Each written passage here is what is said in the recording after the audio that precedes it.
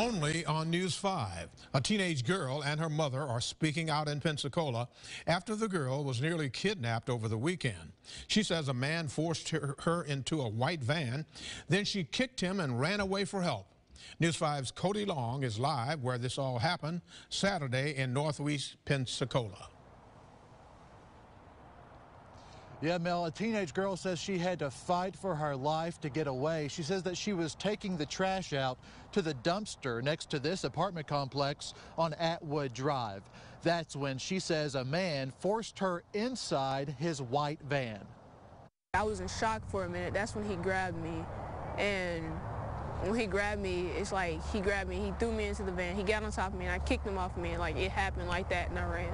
14-year-old Kaija Guyton says it all happened so fast. I am very proud of her. LaSonda Clark is happy that her daughter is okay and proud of her for fighting the man off outside Atwood Oaks Apartments. It's really scary. You would never think. You see it happen all the time, but you never would think your child. Deputies are looking for a white man in his 30s or 40s with gray hair and green eyes in a white van. Kaija said this wasn't the first time she had seen him. The last time he told her to get in, but she said no. This has all left her traumatized. I couldn't sleep at all.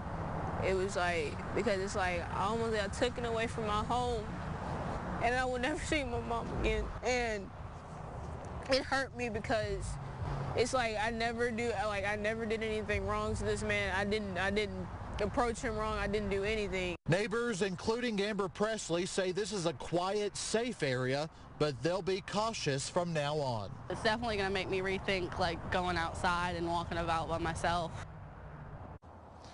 And a lot of people around here now are on the lookout for that plain white two-door van. If you see anything suspicious around here, you are asked to call Crime Stoppers at 850-433-STOP.